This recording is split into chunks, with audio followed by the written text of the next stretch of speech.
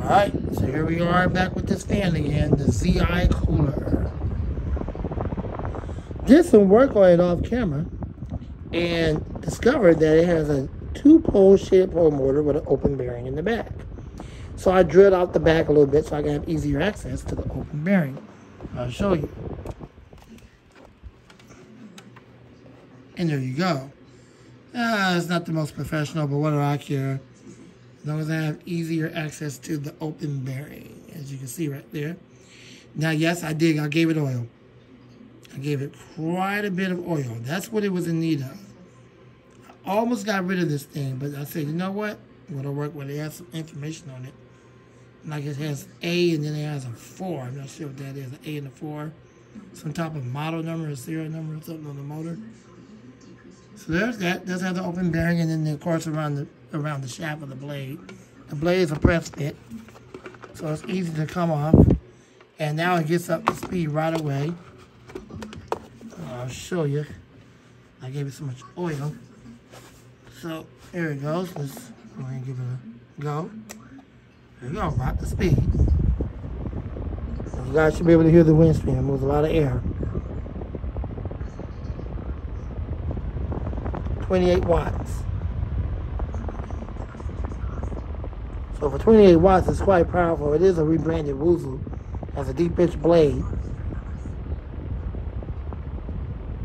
Took that silly sticker off of it too.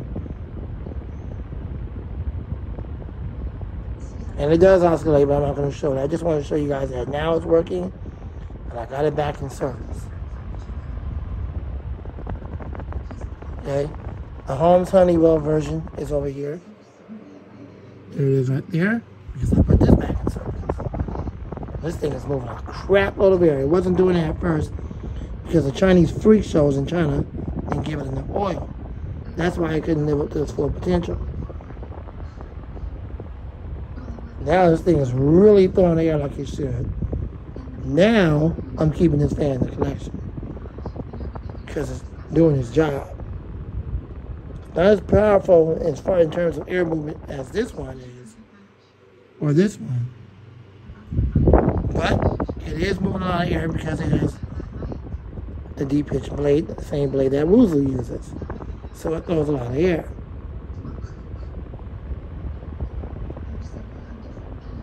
And there you go. Thanks for watching. I hope you enjoyed the video. I'm going to show you the spin down time. Spin down time is drastically improved.